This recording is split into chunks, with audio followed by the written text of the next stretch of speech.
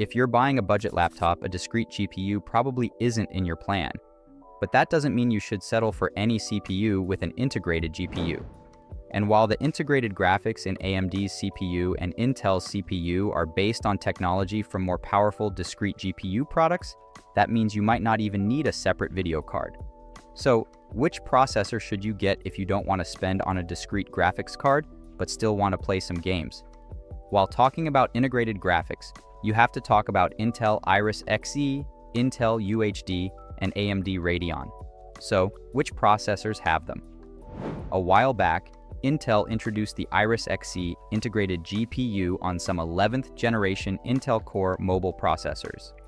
Since then, it has appeared across the laptop processor line in the 12th and 13th generation Intel Core chips. You should also note that not all 11th, 12th, and 13th generation Intel Core chips have Iris Xe integrated GPUs, even if they're mobile processors. This significant variation in Iris Xe equipped CPUs means that Intel also adjusted the capability of the GPU inside. It did so by changing the number of execution units to ensure the processor consumes power within its allotted budget. The most powerful processors, usually the Core i9 and i7 chips, use 96 execution units, while Intel's mid-range variants only have 80. And for low-powered CPUs, Intel further lowered the execution units to 64 and 48. As for the 14th generation of chips, things are a little different. And this is because this processor generation does not strictly use the Iris Xe branding for CPUs with integrated graphics. Instead, Intel's 14th generation chips do have Intel UHD graphics that feature Iris Xe architecture, even though they aren't strictly Iris Xe branded. On the other hand, AMD's latest chips feature two different integrated GPU generations, mainly RDNA2 and RDNA3. That said, the 7000 series AMD desktop CPUs all use AMD Radeon graphics, which has two cores clocked at 2.2 GHz. As for the other processors, AMD uses 6 different AMD Radeon integrated graphics chips, which include AMD Radeon 610M, 660M, 680M, 740M, 760M, and finally 780M. This table shows the AMD CPUs with their respective integrated GPUs. Now let's look at the Intel Iris Xe and AMD Radeon specifications. Given that there are numerous integrated GPUs, we'll only compare the two most powerful from each maker. So, let's compare the Intel Iris Xe with 96 execution units, the Iris Xe with 80 execution units, the AMD Radeon 760M, and the AMD Radeon 780M. Based on the numbers in this table, it looks like AMD has an advantage over Intel. Now, how does the Intel Iris Xe versus the AMD Radeon compare in gaming benchmarks? When it comes to gaming, because these are all laptop chips, finding a laptop with the exact specifications except for the integrated GPU is nearly impossible. So to help even the playing field as much as possible, we will only go with the best results from each test run.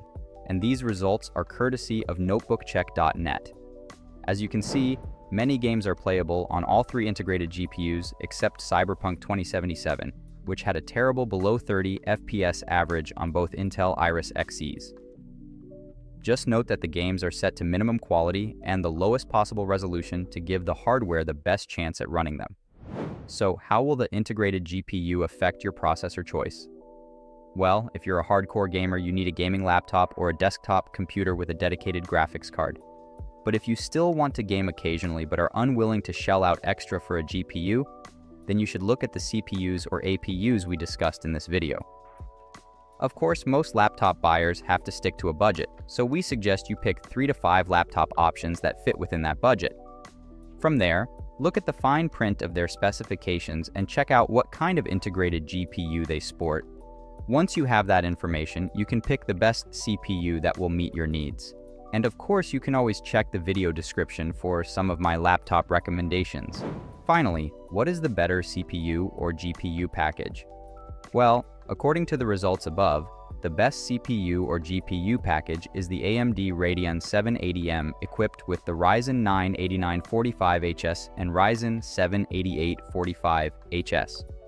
If that's unavailable, go for the Ryzen 5 8645HS with a 760M integrated GPU. You can also go for the Ryzen 7 8700G if you have a desktop build instead. With these APUs, you can play some titles even without a dedicated GPU as long as you're willing to deal with low-quality visuals.